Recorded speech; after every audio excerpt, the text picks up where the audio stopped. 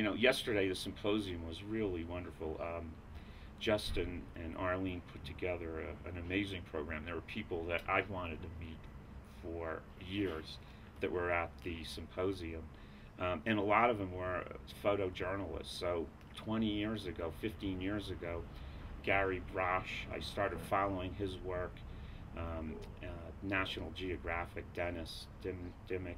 So I started following their work, and it really changed my life. And so it was a joy first to come and meet them, and then last night, Paul Hawken, just as the kickoff, was quite a kickoff. And so I'm excited to be here, and I'm excited to be here for the next. Excellent. I'm learning a lot.